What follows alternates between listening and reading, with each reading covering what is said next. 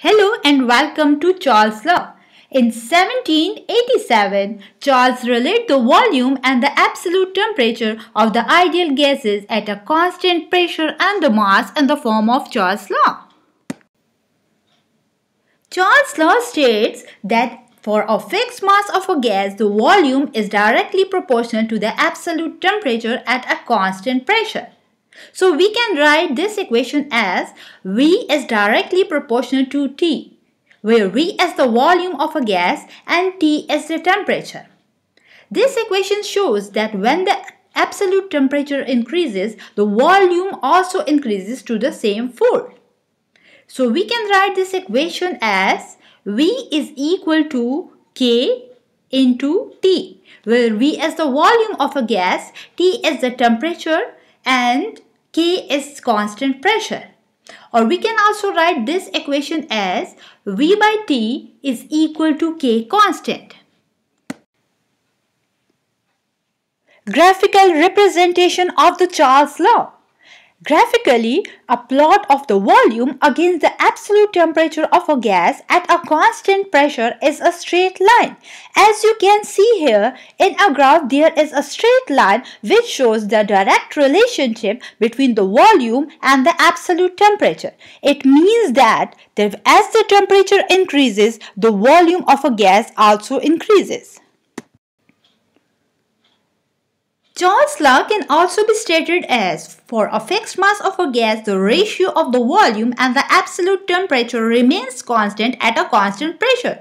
It means that the volume changes with the change in the absolute temperature, but the ratio V by T remains the same.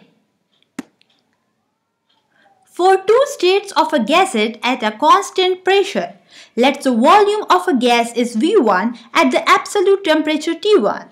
Then we can write this as V1 by T1 is equal to K, where V1 is the volume of the gas in state 1, T1 is the temperature, and the K is the constant pressure. If the pressure changes to P2, then the volume will also change to V2, such that the ratio remains the same. So we can write this as V2 by T2 is equal to K, where V2 is the change in the pressure, T2 is the change in the temperature, and the K is the constant pressure. Now comparing these two equations, we can write this as V1 by T1 is equal to V2 by T2. Experimental verification of the Charles' law. Friends, as you can see here in a diagram, we have two cylinders with a movable piston. These cylinders are filled with gas, and here in both cases the pressure R is kept constant. So what happened when there is a low temperature? Friends, let's discuss about it. So at low temperature, the kinetic energy of the molecules decreases. As a result, the number of the collision of the molecules per second with the walls of the container also decreases. So at a constant pressure, the volume must decrease.